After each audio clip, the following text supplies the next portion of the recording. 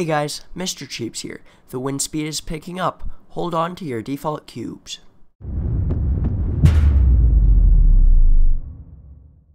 So as we all know, you can add objects in Blender with Shift A. There are a lot of options under this menu, but the one we will take a look at today is the force field section. Depending on how you use these, this could either be a lot cooler or a lot lamer than the name suggests. Here we have a bunch of different types of force objects, all of which can affect our simulation in different ways. These force objects can affect any physics-enabled object in Blender, meaning particles, rigid bodies, soft bodies, smoke, and the like. Let's add in a basic force object and take a look at what settings we are given. The first one, type, just changes the type of force that is being created here. The basic force object we have now will just push away from itself in all directions or pull towards itself if we give it a negative strength value. There are too many types of forces to cover the details of each in this video, so I am going to link to the Blender documentation explaining each one in the description below. The shape will determine what direction the force object will affect. Point makes it push outwards in all directions. Plane makes it only push upwards, and line makes it only push to the side. Strength is obviously how strong the force object is. The cool thing about this is that we can make the strength a negative value for it to draw stuff towards it, if we want to. As I understand it, flow determines how fast the strength of the force object is converted into velocity, affecting our rigid body object. Effect location and effect rotation are simple.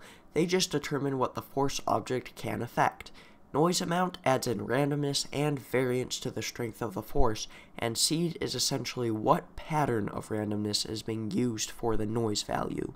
Gravitation makes the force more gradual. I think it does this by multiplying the strength by the force's distance from an object, but there isn't any documentation on this setting, so I'm really not sure. Absorption should make the force be absorbed by collision objects, but I've never gotten this to work, and there is, again, no documentation on this setting. Your mileage may vary. Now these fall-off settings are relatively simple. The shape of the fall-off can be changed and what Z direction the force will apply to. Increasing the power setting leads to more fall-off from the force, making it get weaker the further an object is from the source. Minimum distance is the radius that the force object is fully effective and does not have any fall-off.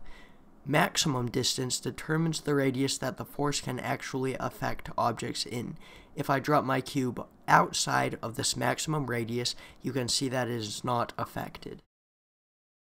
We can change how much each force object affects our simulation by going to our rigid body world in the context menu. This field's weights dropdown contains sliders for how much each type of force will affect our simulation, so we can lower things like gravity here if we want. We can also choose an effector collection, meaning that only force objects in the selected collection will affect our simulation. This is really useful if you want to duplicate your objects or collections and iterate on how your forces are set up. So let's create a simple demonstration for how these work. I am going to use two array modifiers on the default cube to create a bunch of cubes laid out on this plane. I'm also going to extrude this plane up and delete the top face so that we have a box of sorts. Next, I'm going to apply both modifiers on the default cube and go into edit mode. I can separate the cubes with P, selecting the by loose parts option. Now all these cubes are separate objects. Now I'm going to move the cube's origins to their center by using F3 to look up set origin, and I'm going to select center of object volume. Now all the origins will snap to the center of each individual cube. We can make all these cubes rigid bodies really quickly by going up to the object menu at the top of the screen, finding the rigid body selection and clicking add active. All our cubes are now active rigid body objects. I'm also going to make the plane a passive rigid body really quick, changing the shape to mesh.